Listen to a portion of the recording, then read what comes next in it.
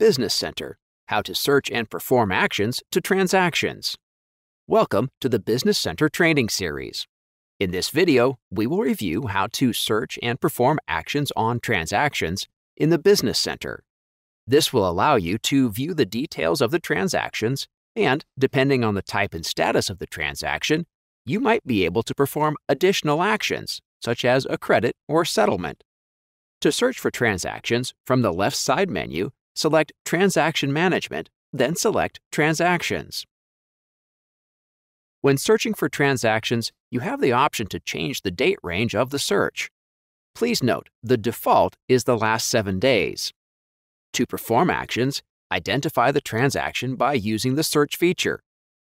Then, click on the Request ID link to view the Transaction Details page.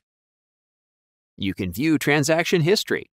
Available actions depend upon the type and status of the transaction and where it is in the process.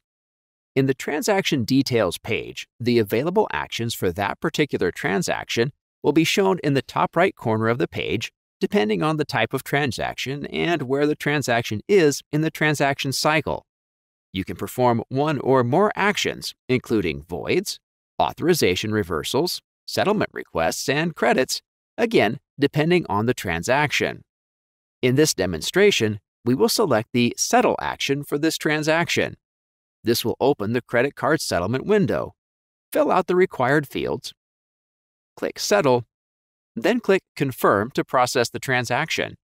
The Substitute Receipt window will open with a confirmation message in green, Success, Transaction Successfully Processed. You can choose to send the substitute receipt to an email address, print, or download. Click the X in the top right corner of the window to close. Some actions like New Authorization, New Order, or Create Token will take you to a new page or module to finish the action. There are also other supplementary actions like View Receipt. These options are available by clicking the More Options ellipses in the Transaction Details page. All actions taken in the Business Center are processed within Cybersource-powered APIs, which means your transactions are handled securely. Now, let's take a look at how you can search for transactions by phase. To access transactions by phase, from the left side menu, select Transaction Management, then select Transactions by Phase. You can use the Transactions by Phase search to filter for transactions by their specific phase. The search options are Settlements Pending Batch, Authorizations Ready to Settle, Exception Search, and Authorizations Needing Review. You can void a settlement that is still in the Settlement Pending Batch phase. You can settle transactions that are in the Authorized Ready to Settle phase, and you can review and settle all transactions that are in the Authorizations Needing Review phase.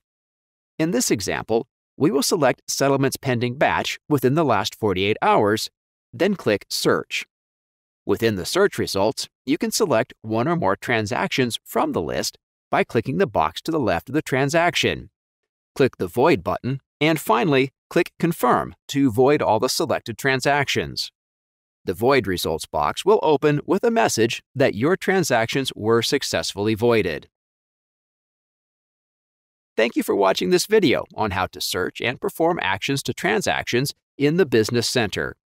For any additional questions or help, please refer to the online help in the Business Center.